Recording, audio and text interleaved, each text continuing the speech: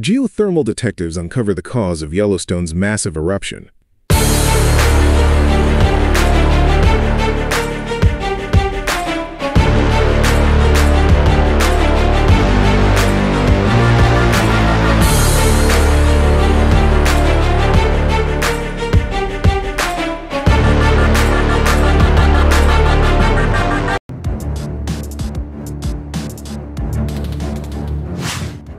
The Black Diamond pool in Yellowstone National Park's Biscuit Basin erupted a year ago last week, sending debris 400 feet into the air. Visitors are scattered as mud, rock, and hot water raining down from the sky. Large sections of the boardwalks were destroyed, and the area has been closed ever since. There were a lot of questions about what happened after the large hydrothermal explosion, said Michael Poland, the scientist in charge of the Yellowstone Volcano Observatory.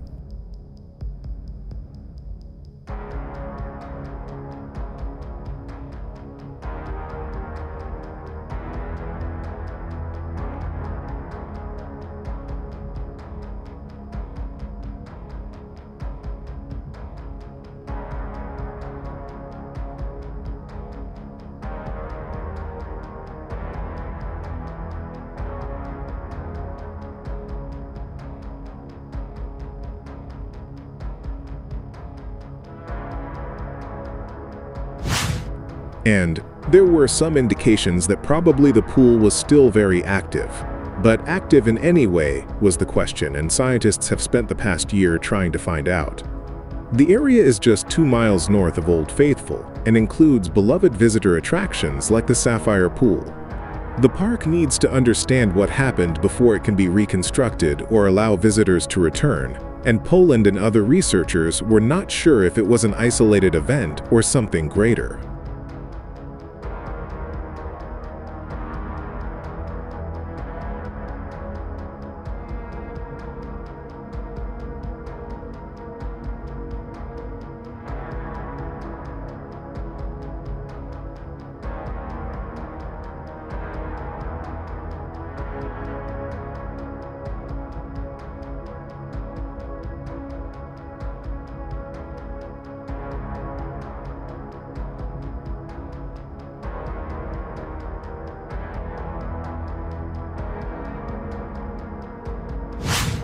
Hazards associated with hydrothermal events cannot be understated, wrote Poland in his weekly newsletter Yellowstone Caldera Chronicles.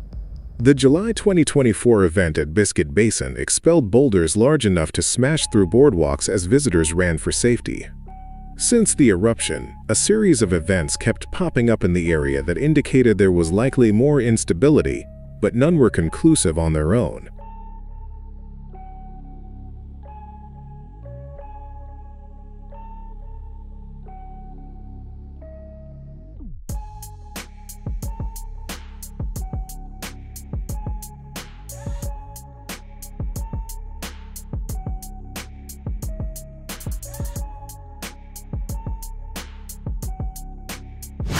Trail cams would catch that some rocks had moved. The shoreline was wetter, the water was agitated, Poland said. In some instances, unknown events, quote, toppled small seismometers, buried temperature sensors in mud, and in one case washed a temperature sensor down into the Firehole River, Poland wrote.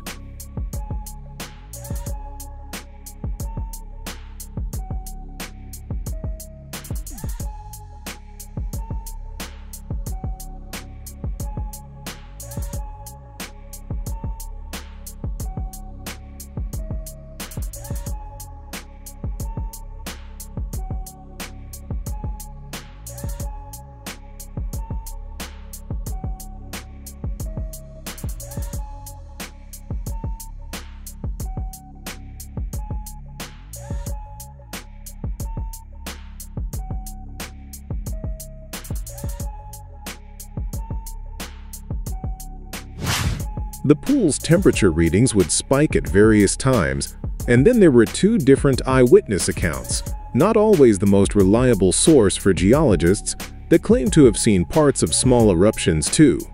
All of this together, Poland wrote, suggested that something was going on. Italics. Due to the mysterious nature of the events, Poland wrote that he and his colleagues started to call their Sasquatch sightings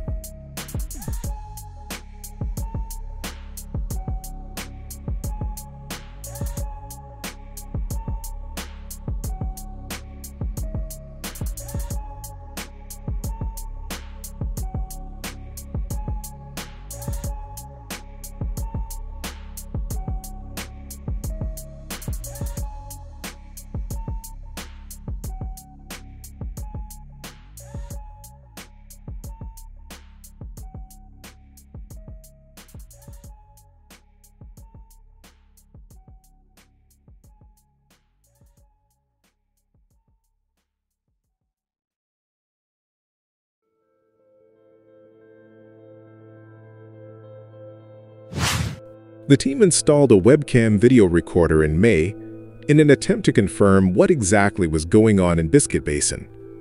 2 weeks later, the Yellowstone Volcano Observatory finally recorded video of its Sasquatch. In the footage, the Black Diamond pool sends off a 30-foot-high eruption of steam and debris into the air for a 4-second period.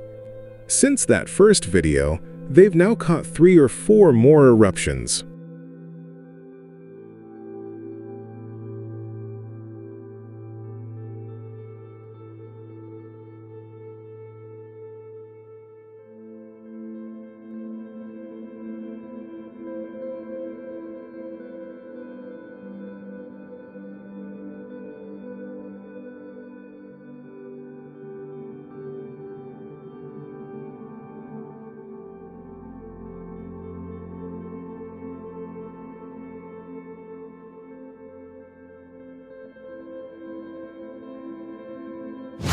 That's allowed us, because we're also recording other datasets at the same time, to associate everything, Poland said. Now we know what these temperature fluctuations are associated with.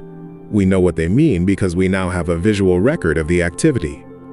As the video correlates to other evidence that the Yellowstone Volcano Observatory recorded from its other nearby equipment, such as sound recorders and temperature gauges, they can confirm the full spectrum of activity since last July's eruption.